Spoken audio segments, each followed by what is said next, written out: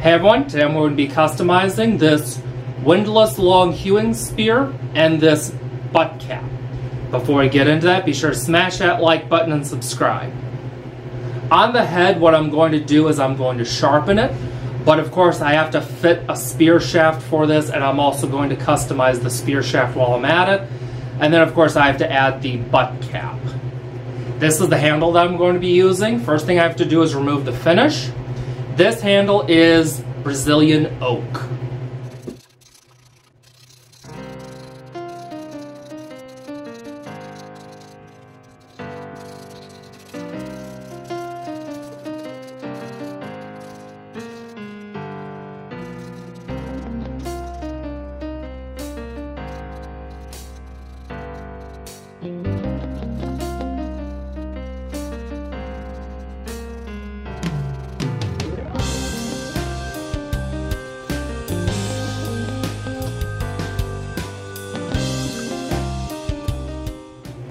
The finish is scraped off, so now I'm going to start sanding this smooth. Don't look back, rush, you're so fast. Don't ever be caught, this is not your war. The sanding is done for now because I plan on doing a burn pattern to this. So, no reason to get it too nice considering I'm going to use a wire brush on it. But I'm going to cut the end off and fit both ends. No one can make you do anything against your will. They're all afraid of you. Jump much higher. You can flee. You have the soul of a great guy. So sad, someday you'll say goodbye. No cage can keep you there for much time, as you know. No cage is good enough for you. No one can make you do anything against your will. They're all afraid of you. You're my friend, you're such a faithful friend. I'd rather you two stay. But I fear someday I'll have to watch you go. There we go, the burn is now done. I wasn't originally going to do the very ends because the spearhead and butt cap were going to cover that up anyways, but I figured why not just do it. I'm now going to apply some tung oil to the handle.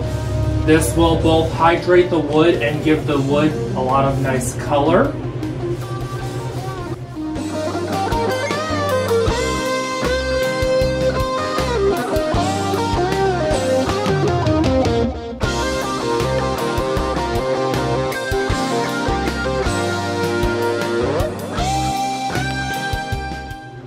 The first coat is applied, and now I will give this 24 hours to dry, and then I will apply a subsequent coat. While the tung oil on the spear shaft is drying, I'm now going to turn my attention to the blade. This blade currently has no edge at all, so I'm going to have to actually start on a rougher grit belt. I'm going to start on a 40 grit. Little piece of advice to anyone who's sharpening a double-edged blade like this. One thing that I do is I either number one side, so this side has a 1, or I'll put a piece of tape on that side. If this were a blade with a guard, I would just put a piece of tape on the guard. But in this case, since there is no guard, I just put a piece of masking tape with the number 1. That way I know if I set this down 1, 2, okay, which side was it I was on? There you go.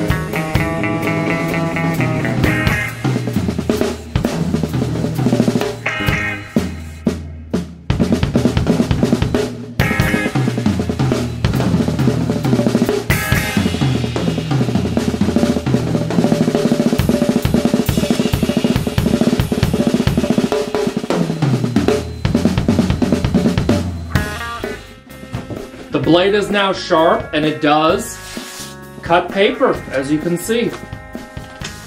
So from here, next up, what I'm going to do is finish the handle, and then we will get this put together. Before I put the spear together, there's some rust on the inside of the socket of both the spearhead and the butt cap. I'm going to take care of that right now.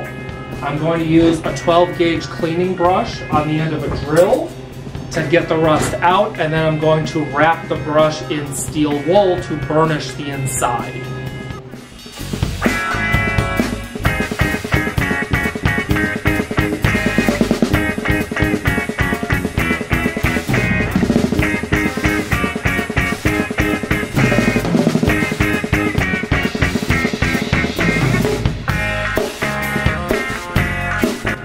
There we go. It's hard to see, but the inside of these are now clean, so I will now attach this spearhead to the shaft.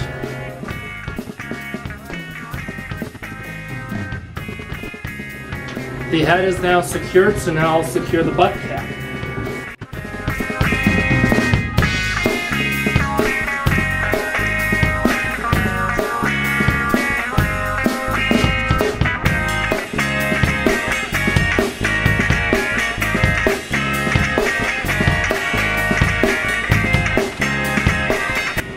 There we go, I pinned the spearhead in place, right here.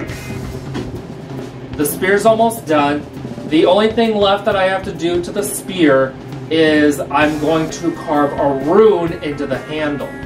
The rune is going to be the Tiwaz rune. The Tiwaz rune represents the Norse god Tyr, which is the god of war. Carving the Tiwaz rune into a weapon was believed to bring victory. Here's what the Tiwaz rune looks like.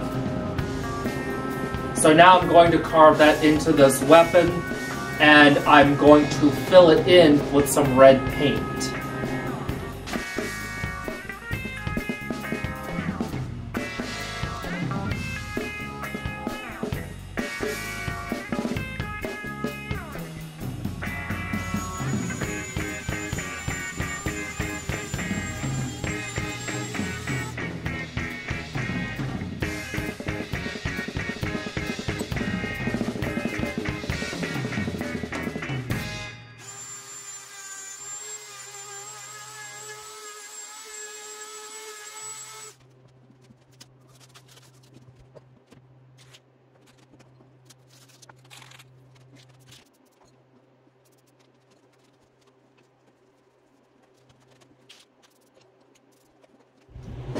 The paint is applied, and I will now remove the masking tape.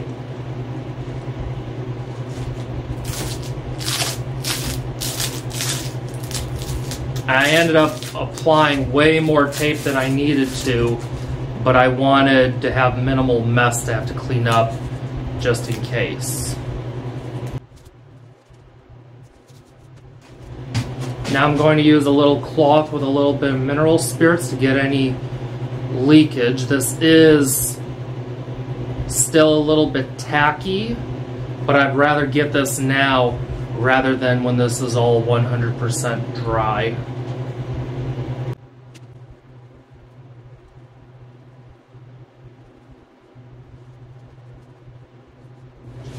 And here we go. Here's the rune. As you can see, the red paint definitely makes it pop.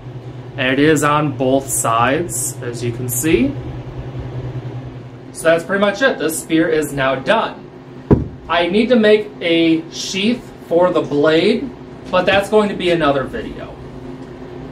If you'd like to have a spear customized by me, you can find out how to contact me at studentwarcustoms.com. The link will be in the description. I do work on more than just spears, so definitely check out my website. The music in this video was made by my friend Lo Belver. The link to his channel will also be in the description, along with the timestamps of the songs used. Thanks everyone for watching, and I'll see you in the next video.